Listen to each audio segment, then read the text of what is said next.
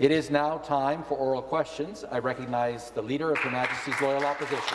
Thank you, Speaker.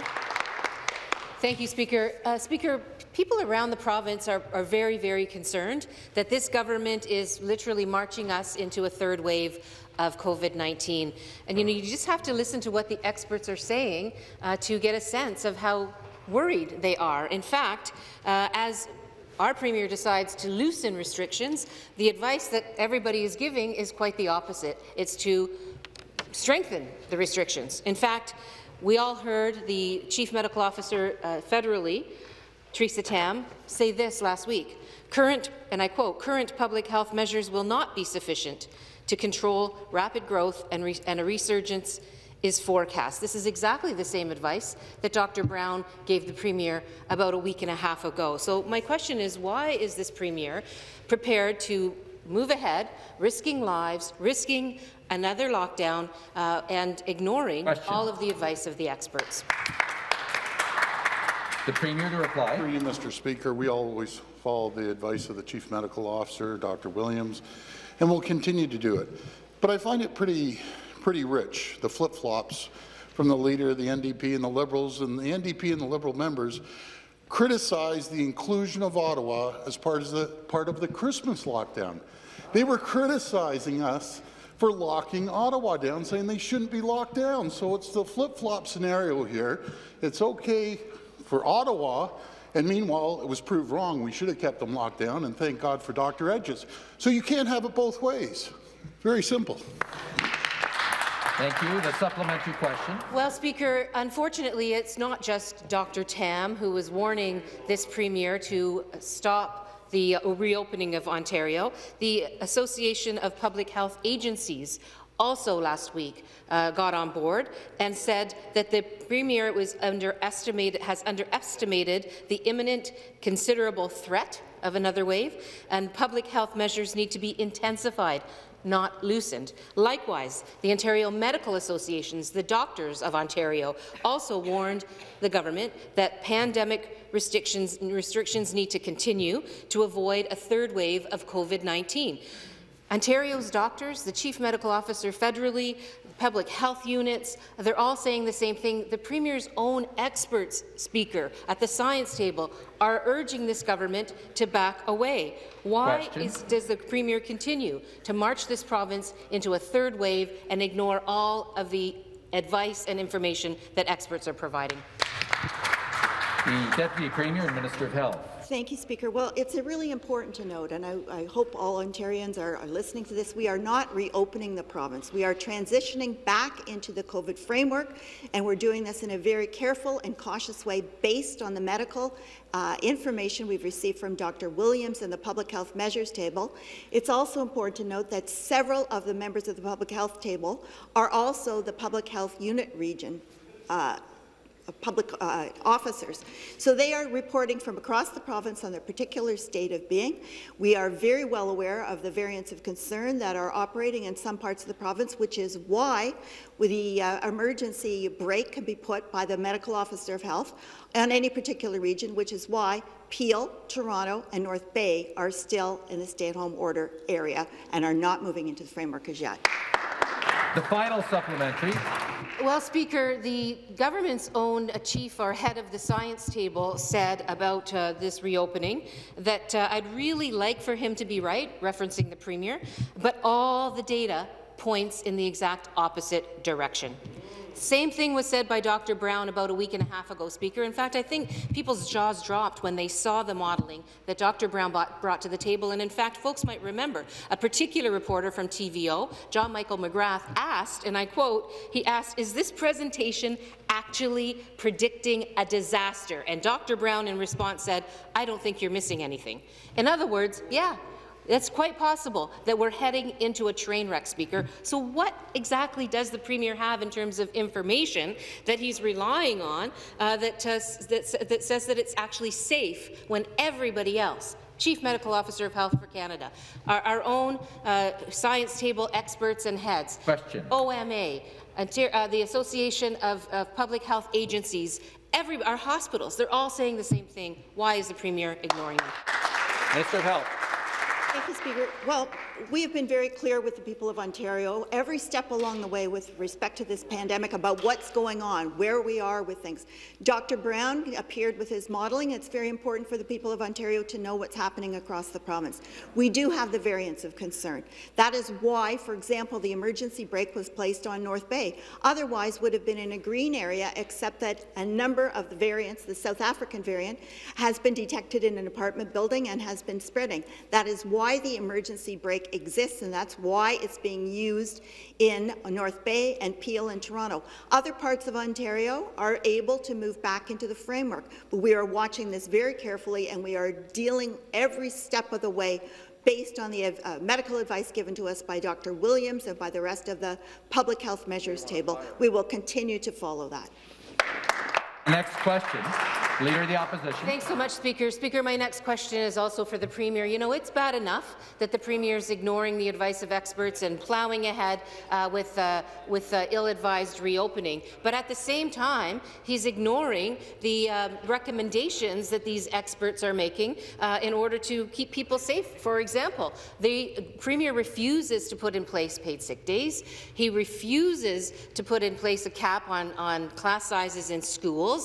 He refuses to stop evictions from happening until the end of the pandemic. Yet these are all pieces of advice, of measures that folks are saying, the experts are saying, the government should be putting in place. So why? Why is it that not only is this Premier reopening the way that he is against advice, but then he's also not undertaking the measures that are recommended to stop the spread of the variants of concern? Premier, to reply. Well, thanks to Mr. Speaker, thanks to our Minister of Labour, myself, for advocating the federal government to change the program. Because we all know since September there was $1.1 billion sitting there because I advocated for it. They only spent $319. Now they've switched it. I want to thank the federal government for switching it. But, Mr. Speaker, rather than always looking at doom and gloom, world's coming to an end, we must be doing something right. Because per active cases, per 100,000 active cases, Ontario has the lowest outside the maritime provinces, with 70 cases compared to the average of 83 in Canada, 97 in Quebec, 108 in Alberta, 88 in BC, Saskatchewan 142, Manitoba is 86, Newfoundland is 83, but Ontario has 70. There must be something going in the right direction here, thanks to the people and thanks to the Chief Medical Officer and his team.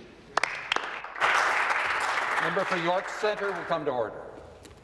Leader of the Opposition, supplementary. Thanks very much, Speaker. Perhaps the Premier is not aware, but 60% of Ontario workers do not have access to paid sick days, and in fact, 70% of those workers are basically our essential workers. They're the lowest income workers in our province. Here in this chamber, every one of us can take a day off sick if we need to.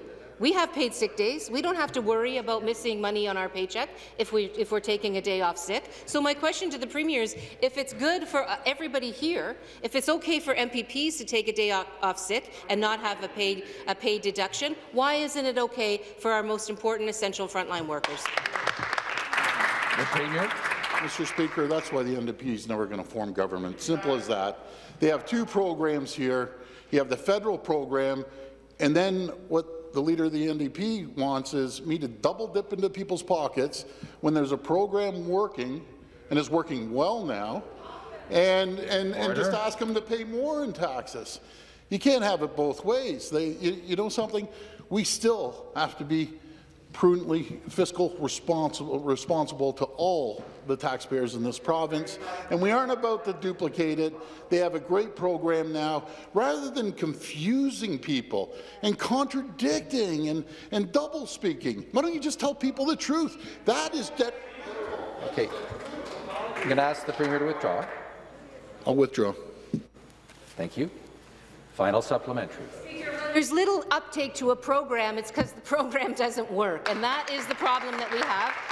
And it's compounded by the fact that this Premier is shirking his responsibilities to provide paid sick days to workers, particularly during a global pandemic. But it's exactly what we've seen from this government all along. The train wreck is coming with the variants of concern, but this government is failing to listen to the advice of doctors, of public health experts, of chief medical officers at the federal level, of the public health agencies of our province. Vulnerable and essential workers deserve and need sick pay. People need supports to get through this next wave that's coming. And the question is, why is the government ignoring all of this advice, heading us into another lockdown, more sickness and more spread of COVID-19? And the response, the Premier. Mr. Speaker, I have no problem, Leader of the Opposition, saying it to me. I have skin on me like an alligator. I'll roll it right off my back. What the Leader of the Opposition is criticizing Dr. Williams. She says, listen to the Chief Medical Officer, but the same group voted against him when we wanted to renew him for until we got through this pandemic. So either you're with the docs, which I am, or you're against the docs. You can't have it both ways. So when the Leader of the Opposition is criticizing any decision, what she's doing is criticizing Dr. Williams and a couple hundred other doctors and all the public health medical officers in each region, because we don't make a decision without getting the buy-in from the medical officers of health, local ones, and that's the reason Toronto is still in lockdown. That's the reason Peel is still in lockdown, because we listen to the public health units. Very much. The next question, the member for Brampton Centre. Good morning, Speaker. My question is for the Premier. Speaker, after months of delay and thousands of unnecessary deaths and chaos in our long-term care homes across the province, the Premier's ministers and his top medical advisors are finally presenting to the Long-Term Care Commission. But as of today, the Premier is not. Despite multiple promises that he would be fully accountable and willing to appear, the Premier is not going to go on record before his own commission. If the buck truly stops at the top and the Premier is willing to take responsibility for all of the decisions in long-term care, why is the Premier refusing to appear? Government House Leader to reply. Thank you very much, Mr. Speaker. Mr. Speaker, as you can well appreciate, the Premier moved very quickly, as a matter of fact, quicker than almost any other government in the country, to start to learn some of the lessons from COVID-19 as they impacted long-term care. We're quite proud of the work that the Commission has done to this point, Mr. Speaker. As you know, the opposition, of course, was very critical of the Long-Term Care Commission, said it didn't have the independence that it required. It has shown just the opposite. Not only is it independent, it has received hundreds of thousands of documents from the government in order to do its job. It's issued 2 interim reports, Mr. Speaker, so I'm quite confident that they will continue to do good work, Mr. Speaker, and provide us with the recommendations that we need to not only address some of the shortcomings that we inherited, but also to make sure that in any future pandemic we are better capable of handling the situations that arise. Thank you. And the supplementary question. Speaker, the reality is that this government has put up roadblocks to their own commission at every turn. The commission still can't get access to important information and government documents, and the government has refused to offer the extension they need to finish their work. Why is the government preventing their own Commission on Long-Term Care from doing its work? It's a simple question. Why are you preventing them from doing their work? Government House Leader. Well, in fact, Mr. Speaker, nothing could be further from the truth. Remember that this is an opposition, of course, that was very critical of the Long-Term Care Commission when it was announced, Mr. Speaker. Not only did we speed up when the commission was started. It was originally supposed to start in September. We moved that up forward to start in July. We've received 2 interim reports. Thousands of documents have been released to the Commission. As I said, they've given us 2 interim reports. We've acted on those reports, Mr. Speaker, but every step of the way, it has been the opposition that has been critical of this commission, Mr. Speaker. We're very supportive of the work of the Independent Commission. And we hope that they will continue. In fact, we know that they will continue to do good work, Mr. Speaker, to help us inform not only how we've Member for York Centre, come to order. Point, Mr. Speaker, but to also help us better understand how we should react in future pandemics and learn some of the lessons that we saw after a decade and a half of mismanagement by the previous Liberal government in the long-term care system. For Willowdale. Thank you, Speaker. And through you to the Premier. Premier, as you've said from day one, nothing is more important than the health and safety of the people we serve here in Ontario, and that's why our government has been unwavering when it comes to supporting our local health officials. These new variants of concern remain a serious risk to community transmission and our health care system capacity, especially in Peel and Toronto. For the transmission period from February 8th to 17th, 2021, Toronto has seen its case rate of 67.9 cases per 100,000, above the provincial average. Speaker, can the Premier please share with the Legislature about the current stay-at-home orders for the regions of North Bay, Parry Sound, Peel and Toronto? Questions to the Premier? I want to thank the member from Willowdale for the great question, Mr. Speaker. And the member is 100% correct. Nothing is more important than keeping our loved ones safe. That's why I've been unwavering when it comes to supporting our local health officials and municipal partners. It was unwavering when Dr. Davila came out and said they want to stay in lockdown. It was unwavering when Dr. Lowe came out from Peel and said he wanted to stay in lockdown. It was unwavering when the mayor came out and said he wanted to stay in Mayor Tory to stay in lockdown. And it was unwavering when North Bay had a breakout of COVID. We'll never waver from the advice of the Chief Medical Officer and the public medical officers. And as simple as that, Mr. Speaker. We will always listen to them, as I have from day one. The supplementary question. Thank you, Speaker. And back to the Premier. The vaccine is the light at the end of a tunnel, and as we've all seen, it's a very long tunnel. Canada has faced some challenges in getting these vaccines, Speaker, and we should be proud of the leadership of our health and long-term care ministers and General Hillier. Despite the delays in vaccine shipments to date, over 560,000 doses have been administered here in Ontario. We've administered more vaccines than any other province in Canada, many of them to the most vulnerable who have now received protection from this terrible virus. Speaker, the numbers of long-term care homes in outbreak, the number of active cases among residents and staff, they're all falling. Speaker, can the Premier please share with the Legislature what's next as part of the vaccination rollout for regions across Ontario? The Premier. Thank the member from Willowdale again. I want to echo my thanks and the praise to General Hillier and health and long-term care ministers, both of them. Ontario is truly a leader, Mr. Speaker. As our member just mentioned, we're leading the country in vaccinations. We're leading the country in second doses of vaccinations. We're leading the country in rapid tests. We're leading the country in PCR Opposition tests. come to order. We're leading the country per capita in every single category, Mr. Speaker, because the great people of Ontario are following the protocols from the Chief Medical Officer and their local medical officer, and that's how we're going to get through this. Not the naysayers, not the world's coming to an end. We're going to get through it because Ontario is tough. We'll make it through there, and we'll come out thriving on the other end, Mr. Speaker. Thank you very much. The next question, the member for Nickel Belt. Thank you, Mr. Speaker. My question is for the Premier. It is about his pattern of making announcements with absolutely no details. Family doctors do not know what role they will play to help Ontarians with the vaccine rollout, but the Premier announced that they would be involved, which was complete news to them. Once again, important healthcare partner, we're talking about Ontario's doctors here, are scrambling to figure out what is going on. The Medical Association said on the weekend they are aware of concern. They have yet to meet with the Premier's point person, General Hillier, to figure out what roles Ontario's doctors will play in the vaccine rollout. Why is the Premier putting the cart before the horse? Why is he announcing the plan for vaccine will involve family physicians without consulting with any of them first? Minister of Health to reply. Thank you, Speaker, and I thank the member very much for the question. In fact, the vaccine team, the rollout team, headed by General Hillier, has been in frequent communication with all 34 of the local medical officers of health who are providing their own plans with respect to the provision of vaccines for people within their area.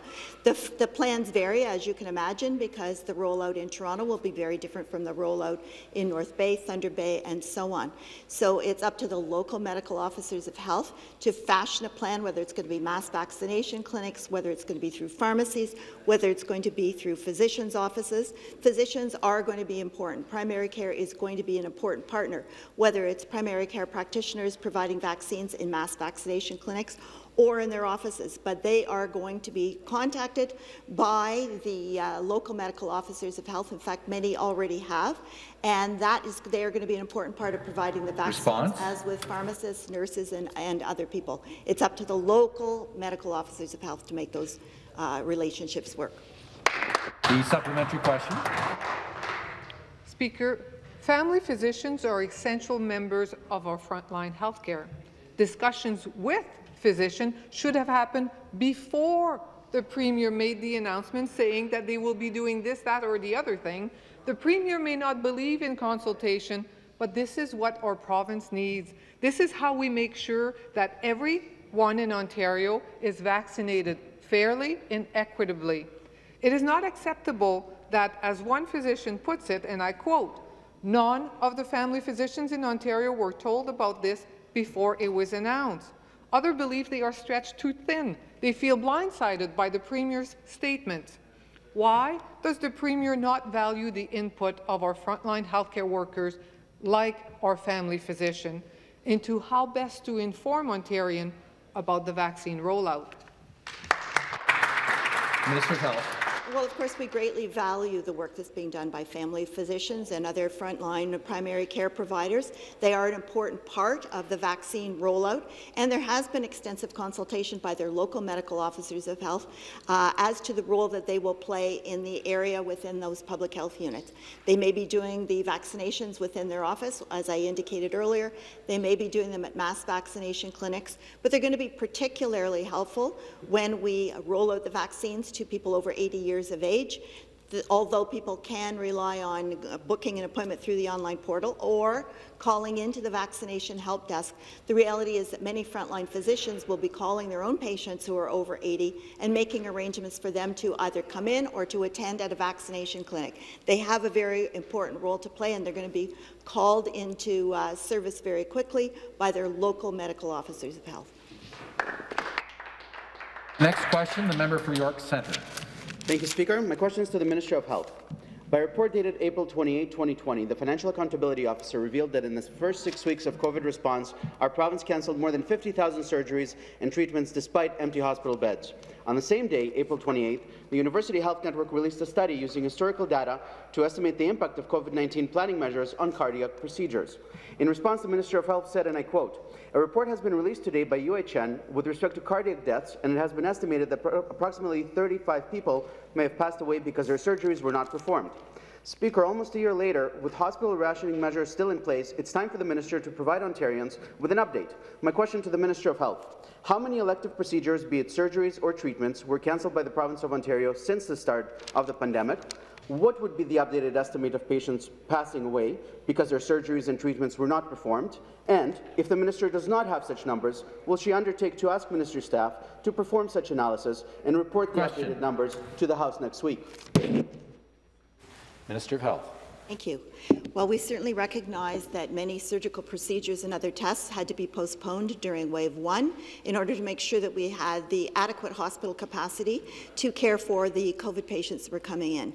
Since then, when the numbers abated during the summer last year in 2020, we activated those surgeries and those procedures and put hundreds of millions of dollars into dealing with that, recognizing that as sad as it is to lose a family member to COVID, it's equally sad to lose someone due to cancer or cataracts, cardiac procedures that weren't able to be performed. So we did invest up to $283 million to support additional priority surgeries, including cancer, cardiac, cataract, and orthopedic procedures. We also extended diagnostic imaging hours at healthcare facilities for MRIs, CT scans, and other diagnostic procedures. And finally, we invested more than $351 million for more than 2,250 new beds at 57 hospitals in order to create the space for people suffering from COVID, but also being in hospital for non-COVID-related surgeries. A supplementary question. Thank you, Speaker. The Minister should be open with Ontarians about the full effect of cancelling hundreds of thousands of elective surgeries and procedures on human lives in Ontario. The Minister has more than 500 advisors on the COVID command table. Many of them are from UHN. As we approach the one-year anniversary of these hospital measures, I'll be following up on my question next week. Speaker, in my open letter of January 15th to the Premier, I cited the director of Princess Margaret Cancer Hospital, Dr. Keith Stewart, who said, quote, "What we're worried about, of course, is that there may be a tsunami of cancer out there that's going to suddenly show up," close quote. Speaker, cancer specialists are worried about the significant drop in number of cancer screenings, referrals, and diagnoses since last March. My question to the Minister of Health: how many cancer surgeries, procedures, and screenings were cancelled by the province of Ontario since last March? What would be the corresponding estimate of patients passing away because their cancer surgeries, procedures, and screenings were cancelled? And if the minister does not have such numbers, will she undertake to ask ministry staff to perform such analysis and report to the House sometime next week? The Minister of Health.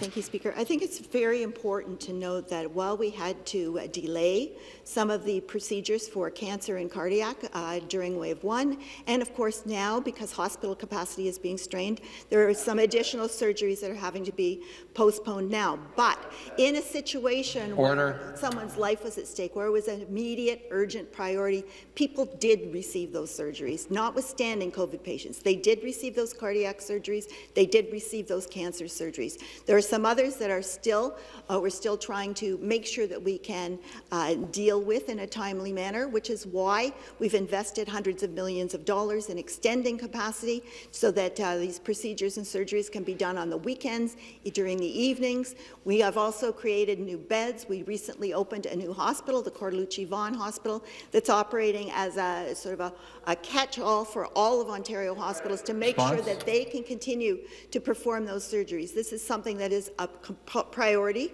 for the Ministry of Health as much as COVID is. We know that we need to continue with those procedures and surgeries. The member for York Centre had an opportunity to place 2 questions, and then he continues to interject, interrupting the minister that he wanted a response from. He must come to order. The next question, the member for Parry Sound Muskoka. Thank you, Mr. Speaker. Mr. Speaker, COVID-19 has placed an incredible burden on businesses across Ontario's north in all sectors. Operating a business in the north presents a unique set of challenges with huge distances to market that just don't exist for businesses in major urban centres. Business owners deal with barriers such as higher shipping costs that have only been made worse by the rising federal carbon tax. Back in September, Christy Kowalski, Executive Director of the Parry Sound Chamber of Commerce, noted that businesses have been greatly affected by the pandemic.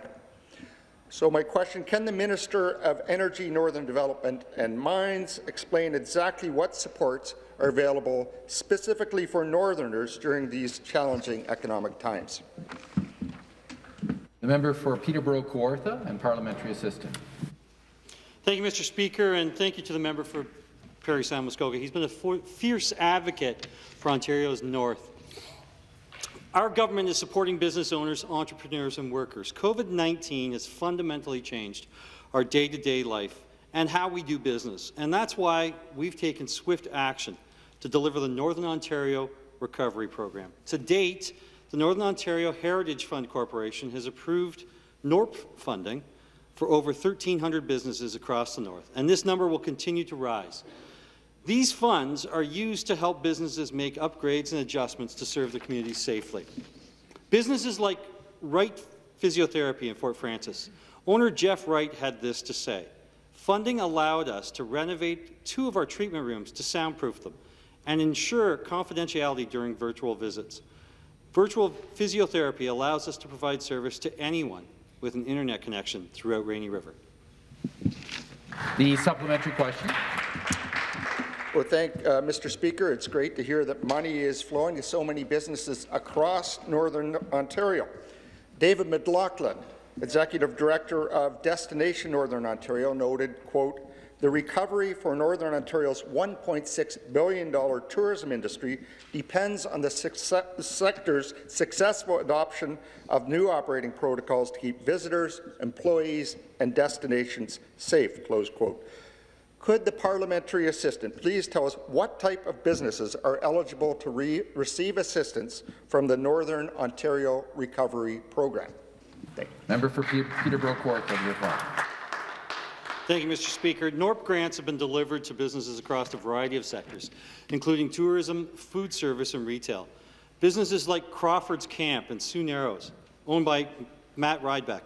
Matt had this to say: "The Northern Ontario Recovery Program has allowed us the ability and opportunity to safely expand our marina and rental location docks to properly social distance our clients and allow us to safely operate during these trying times.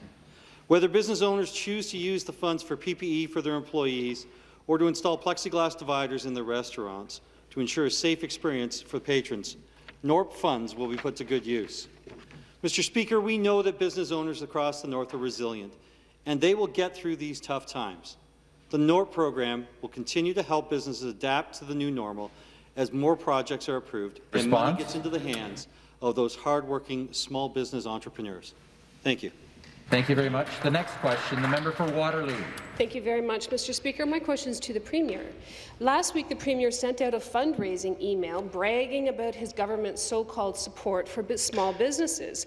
But the Canadian Federation of Independent Businesses was quick to reply, saying the lack of support for businesses is unconscionable, and that Conservatives have renewed its reputation as the least small business-friendly government in the country. Here's the government's record.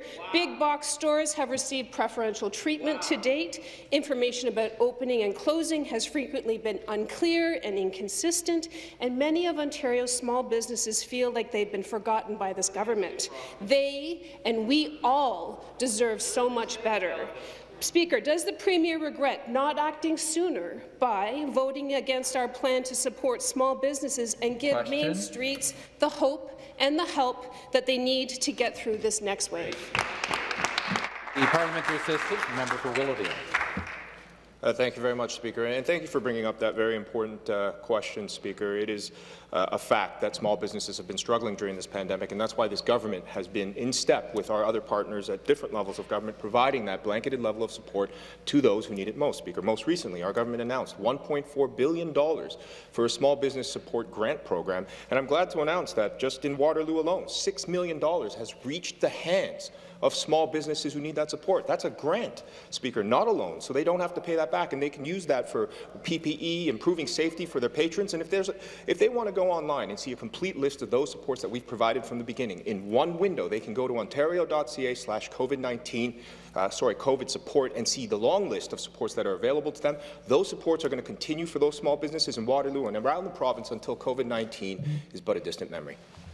The supplementary question. Thank you, Mr. Speaker. Last week, the Premier begged 7-Eleven executives to come to Ontario and set up stores on every corner. Lucky for 7-Eleven, the Premier's failure to stop businesses from being evicted means that there are unfortunately too many storefronts for rent. But unlucky for the rest of us, the Premier's plan might be the final nail in the coffin for small businesses across the province. In fact, Ontario's big city mayors are opposing 7-Eleven's applications to sell booze in-store and consume it in the store, saying it would expose already hard-hit restaurants and bars to further competition. You are making it harder for businesses in the province of Ontario. And, Speaker, no matter what Conservative insiders and lobbyists are telling the Premier, Main Streets across the province won't survive if Walmarts and 7-Elevens keep receiving preferential treatment. When is the Premier going to stop fighting for what's best for big corporations and those special interests and start fighting for what matters to small businesses in this province? Members take their seats. I will remind members to make their comments through the chair, not directly across the floor. The response, the member for Willowdale. Thank you, Speaker. And I want to remind the members opposite that they have voted against every measure this government has introduced from the beginning of this pandemic to support these very small businesses now that the member claims that she supports.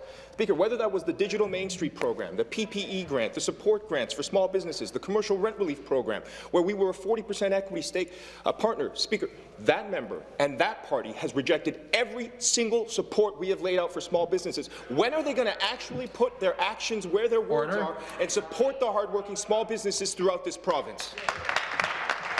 Thank you very much. Next question, the member for Scarborough-Guildwood.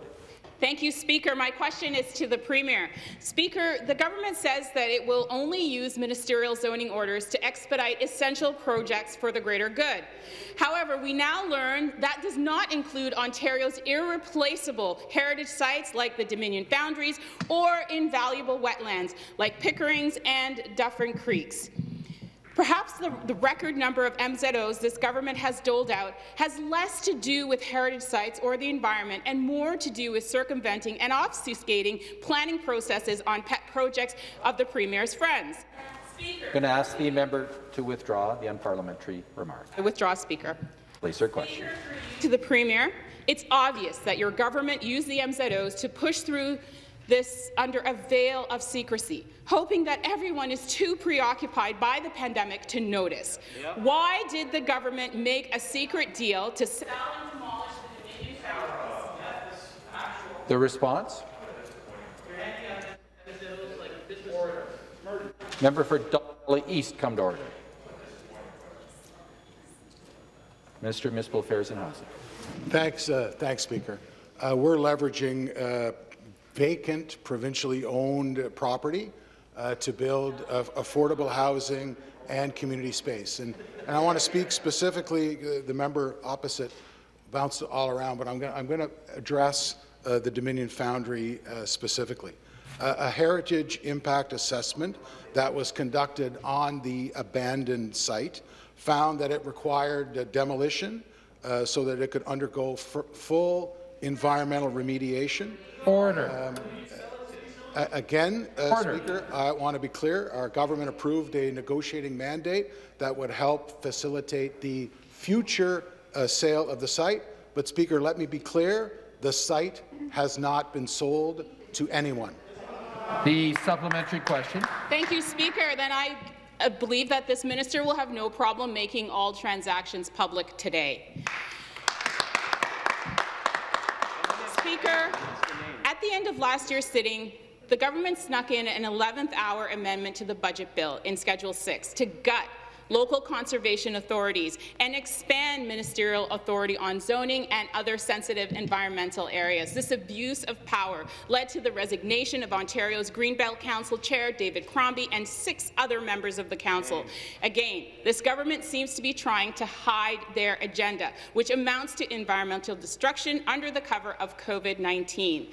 Will the minister commit today to not pave over 400 acres of the Greenbelt and the Dufferin Creek wetlands with the proposed Highway 413 project? And again, will the minister make all documents pertaining to the Dominion Foundry public today?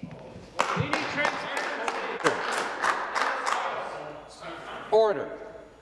Minister of Municipal Affairs and Housing. Speaker, I find it passing strange that the member opposite's party, when it was in power, carved up the Greenbelt 17 times. 17 times, Speaker. 17 times. Order. And I'm also surprised, Speaker, that this member doesn't support the use of MZOs for things like hospital expansion at Sunnybrook Hospital. Order. For housing, for creating long-term care beds. There are a number of MZOs. The member for Scarborough-Guildwood come to order. The member for Ottawa South come to order. I'm surprised that this member opposite would not support. But I want to remind her, and I want to remind members of this House, that all MZOs that were done on non-provincial land all came at the request of the local council. So again, the member opposite can make lots of accusations. The facts are the facts, Speaker. The next question, the member for Willowdale. Thank you very much, Speaker. Every year on February 22nd, Ontario acknowledges Human Trafficking Awareness Day. It's unfortunate that we even need to have a day to speak of this because it shouldn't be happening at all, Speaker. But I am proud to stand in this House today and every day to raise my voice for those who've been affected by this crime. Whether it's victims and survivors, their family members, their friends, or other loved ones, trafficking robs these individuals of their safety, health, and peace of mind. Speaker, we've heard all throughout this House that Ontario is a hotspot for human trafficking in Ontario and in Canada, and we're also well aware that most victims, sadly, are children and youth. It can take away their dreams and shatter their lives. But in conversations I've had with my constituents in Willowdale, many seem surprised to learn that human trafficking happens in Ontario and in our riding. I often hear, well, it doesn't happen in our community, but sadly, we know that's not true. Question. Speaker, can the Minister of Children and Women's Issues shed more light on the human trafficking issue in Ontario and why it's so important to raise awareness for this issue? Minister of Children and Women's Issues. Thank you, Speaker, and thank you to the member from Willowdale for that question. Speaker, let me be very clear. Human trafficking is a devastating crime, and it's happening right here in Ontario, in our cities, in our communities, and in our backyards. I have similar stories as a member about constituents of mine who did not know trafficking was happening in our communities, which is why raising awareness is so incredibly important. I've said it in this House before, but it's worth repeating. Raising awareness is the first line of defense against human trafficking. Everyone has a role to play in learning about this crime, understanding the signs, and knowing where to go for help. Speaker, the member is also correct. Children and youth are most targeted. That's why we need to start having conversations with our kids early, like what our Minister of Education did with the health and physical education curriculum. It is why we need to work with the trucking industry and have signs at en routes, like the Minister of Transportation is doing. Speaker, Response? we need to raise awareness everywhere so that we can stop trafficking from occurring in our communities. Member for Willowdale, supplementary question. Thank you, Speaker. Last March, our government unveiled its 5-year, $307 million anti-human trafficking strategy, and I think that all members will agree that fighting against such horrific crimes is something that we can all applaud.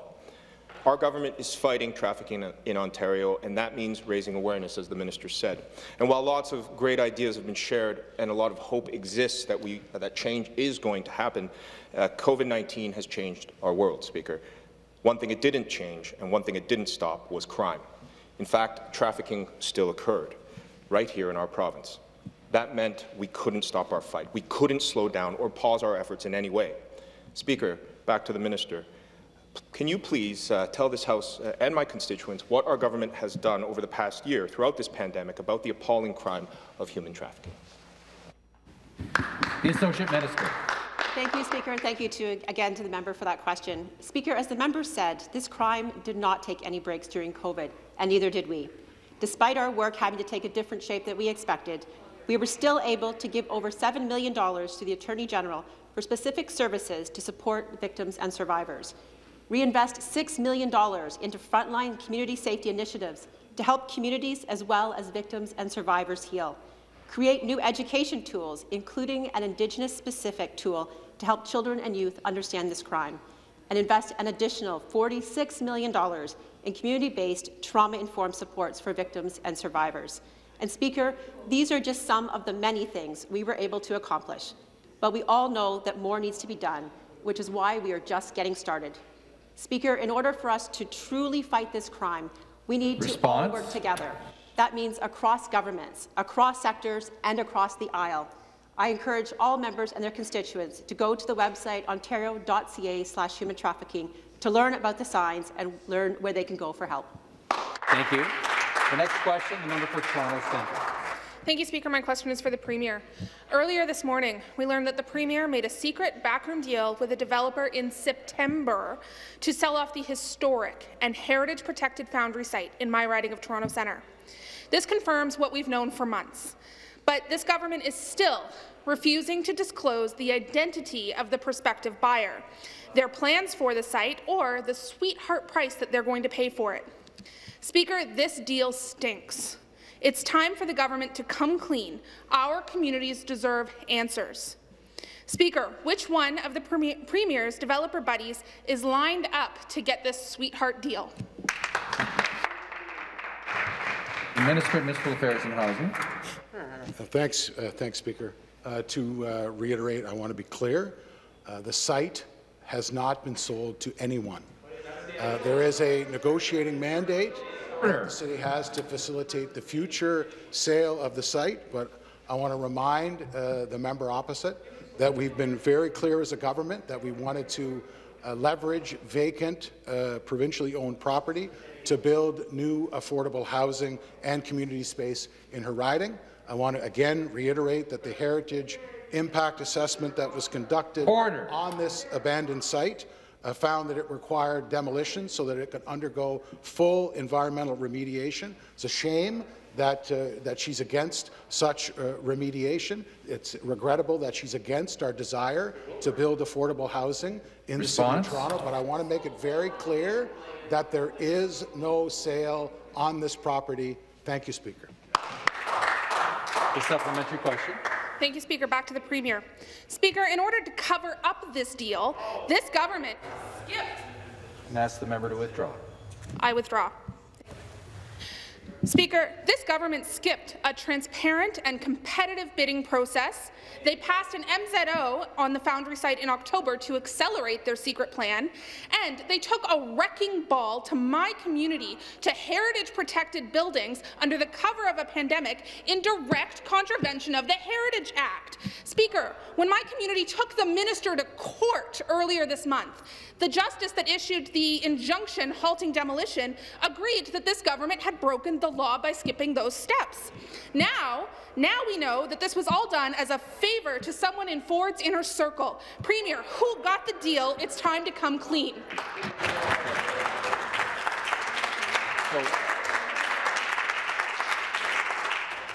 Yeah, I'm going to ask the member to withdraw. I withdraw. Minister of Municipal Affairs and Housing. Speaker, as I've said, this site, which has been abandoned for the most part for 40 years, requires demolition to allow for significant environmental remediation. The member notes Justice Corbett.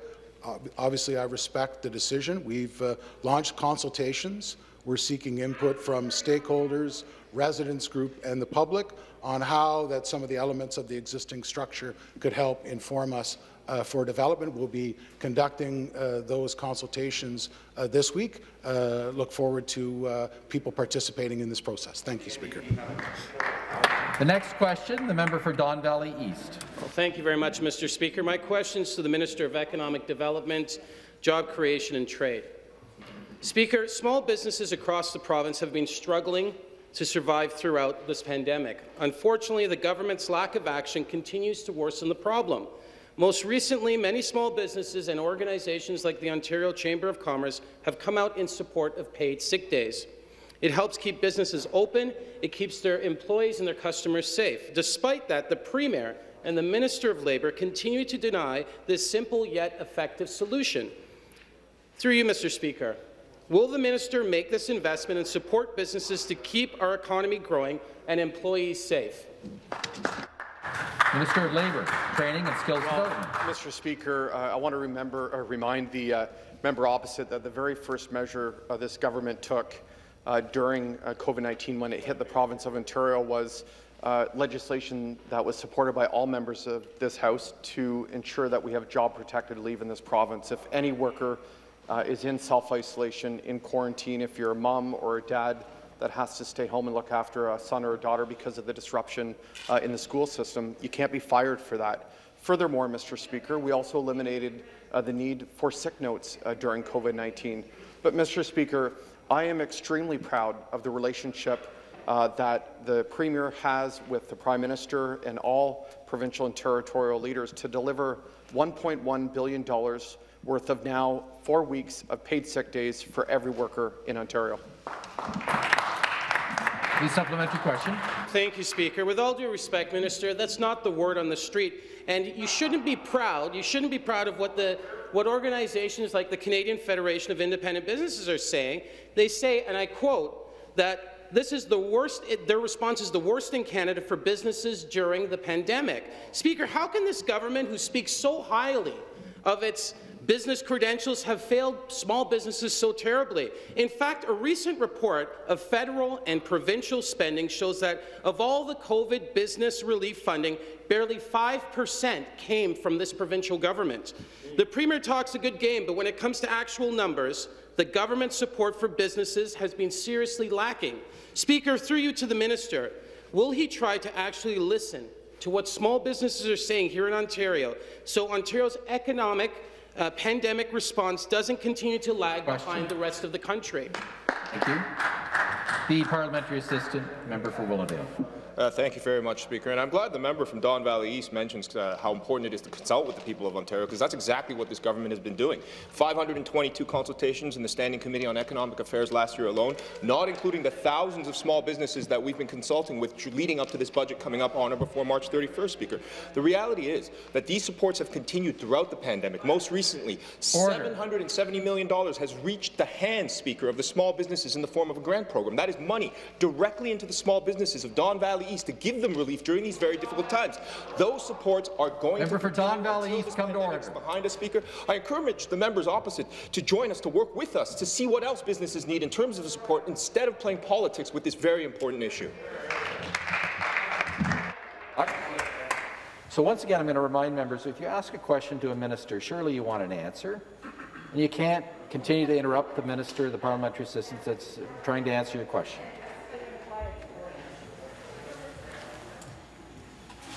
Please start the clock. Next question, the member for Beaches, East York. Parkdale High Park.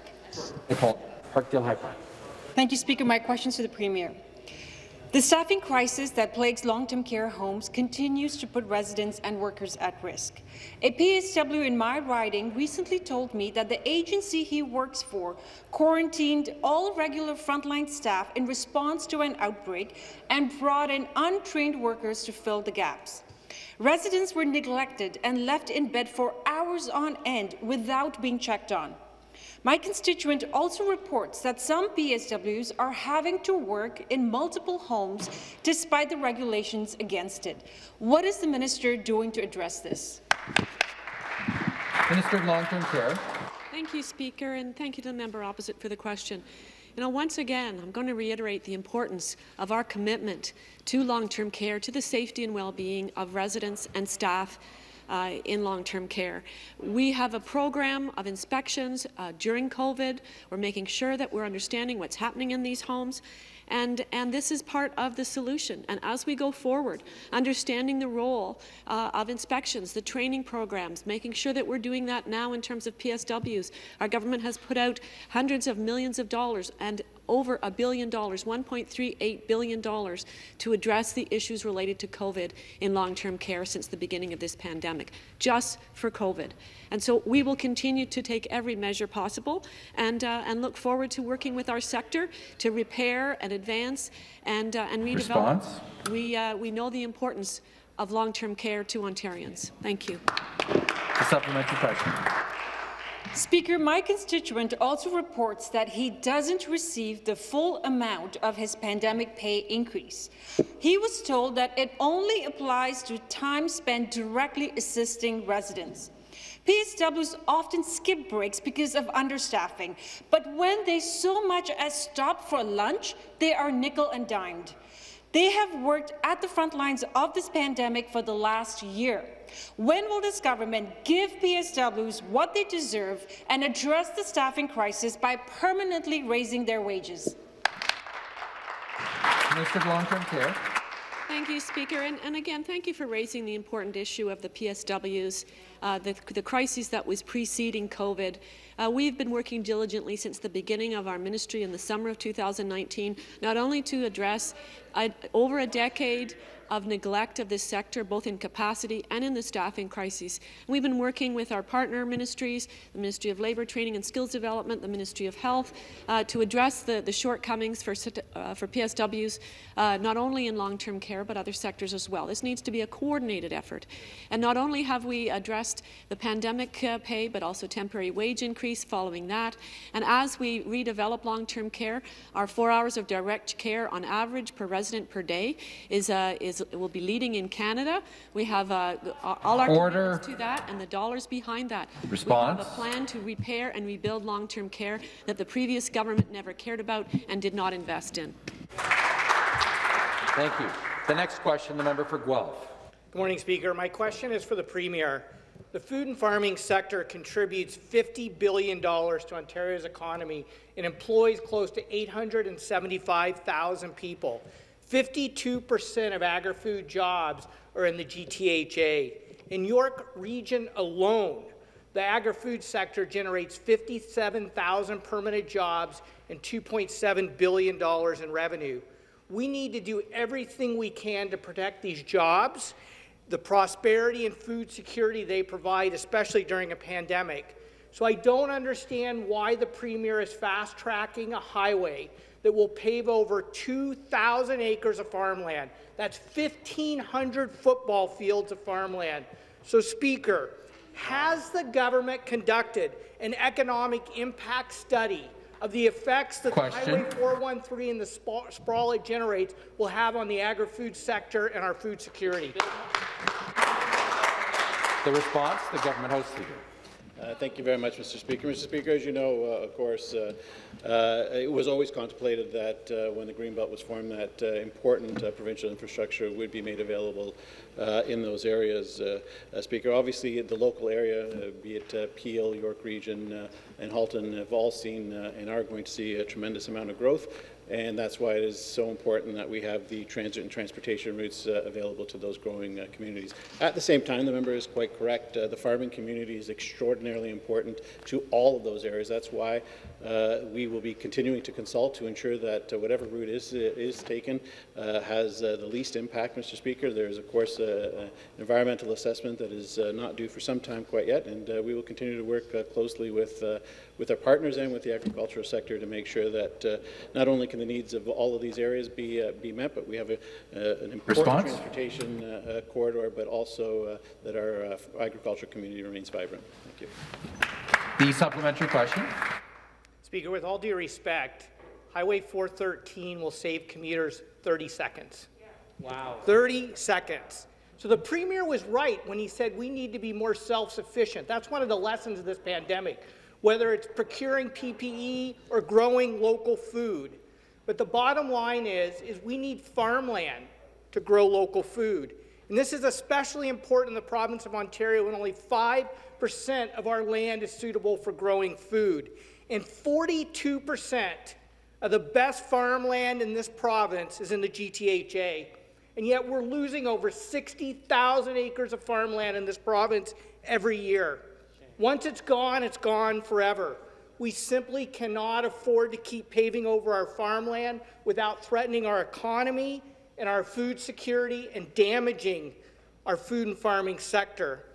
So, Speaker, I'm asking the Premier, will he protect farmland and cancel Highway 413 today? And again, the Government House Leader to reply. Thank you very much, Mr. Speaker. Mr. Speaker, I wonder how many thousands of acres of farmland were removed from production when windmills were forced on people in the province of Ontario, windmills that they didn't want and that the people, of the province of Ontario didn't need, Mr. Speaker. I'll certainly take no lessons from the members opposite when it comes to preserving and protecting farmland. As a federal member of Parliament, I worked very hard to ensure that farming continued across the Rouge National Urban Park. This was at when members of the Green Party were fighting just the opposite, Mr. Speaker. They want to not only they want to reforest Class 1 farmland across the Oak Ridges Moraine. We said no, Mr. Speaker, and we preserved that farmland. It was a Conservative government that brought in the Oak Ridges Moraine that protected hundreds of thousands of acres of Class 1 farmland, Mr. Speaker. This government will do all that it can and ensure that we continue to have a vibrant and sustainable agricultural community, because it's important in communities like mine where it is the #1 business activity, Mr. Speaker, and we will make sure that it thrives for a long time to come. The next question, the member for Brampton North. Thank you, Mr. Speaker. Public health experts such as Dr. Lowe have been clear. Paid sick days won't just save lives, they'll help save small businesses and jobs in our community as well. But despite these calls, not just from Dr. Lowe, but from all over the province, last week the Premier went on morning radio show and told Ontarians that he thought investing in their health and safety was, quote, a waste of taxpayer money. Speaker, investing in Brampton families isn't a waste. When will this government stop wasting time and finally ensure that people have access to paid sick days that they need so they can stay home if they're sick? Minister of Labour. Well, thank you very much, Mr. Speaker. Our government has been working every single day to protect the health and safety of every worker in this province. That's why, Mr. Speaker, the very first initiative our government took action on was job-protected leave to ensure that every worker can't be fired in the province because of COVID-19. If you're in self-isolation and quarantine, if you're a mom or a dad who has to stay home and look after a son or daughter because of the schools being closed, you can't be fired. You're no longer required to present a doctor's note, Mr. Speaker. But furthermore, the Premier took charge. He negotiated $1.1 billion worth of paid sick days for workers here in the province and right across the country. Mr. Speaker, there's still $800 million left in that bank account. Over 110,000 workers have either started receiving benefits or have applied for benefits through the federal program. And thanks to our advocacy on behalf of workers in this province, on Friday, Minister Qualtrough, the federal minister responsible for this program, doubled the amount of sick days to 4 weeks. We thank them and congratulate them. The supplementary question. Thank you, Mr. Speaker. Once again, this question is to the Premier. The Premier didn't just say investing in Brampton families was a waste. He said it was, quote, irresponsible. Speaker, what's irresponsible is this government opening up the province all while these new variants in COVID cases are surging without giving people the supports they need to stay safe. The Canada Recovery Sickness Benefit is not a replacement for paid sick days. It is a seamless, accessible, nor is it permanent. We need real paid sick days to protect workers. Will the government finally do the right thing and give people back the paid sick days they took away from them before the pandemic? To reply, the Minister of Labour. Mr. Speaker, we continue to advocate on behalf of workers to the federal government to work in partnership with the federal government. Mr. Speaker, that's why I'm proud to say that because of our advocacy, 80% of paid sick days are now directly deposited into Ontario workers' bank accounts within 3 days. Mr. Speaker, workers in Ontario can now apply more than once. And, Mr. Speaker, because of our efforts to improve the program that your federal NDP leader supports, we've been able to double the amount of sick days to 1 month now, Mr. Speaker. We're going to continue to do the opposite of what the provincial NDP are calling for. We're going to actually work with our federal partners, not to duplicate government programs, but actually work on behalf of the working people of this province to improve their lives, and so all of us can get through COVID-19 together. Thank you very much. That concludes question period for this morning. There being no further business this morning, this House stands in recess until 1 p.m.